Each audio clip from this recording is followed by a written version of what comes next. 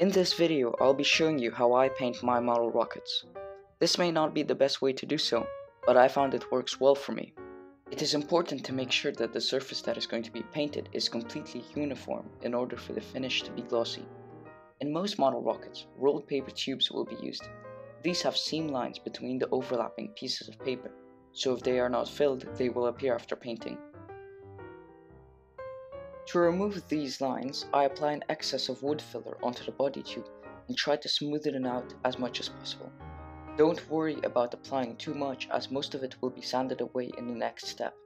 Before sanding, make sure that the filler is completely dry. The same should be done to all wooden rocket parts such as the fins. Now sand the filler until the surface is completely smooth. Once the surface is uniform, prime it using a white primer if you are painting in light colors and a grey one if you are using dark colors. When spray painting, make sure you are making sweeping strokes that finish past the part itself. Do not apply too much primer at once. It is always better to do several light coats rather than one heavy one. Once the primer has dried, it is time to apply the primary color. The same technique is applied when painting with the main color. In this video, I'm using an acrylic paint, although both acrylic and enamel paints work well.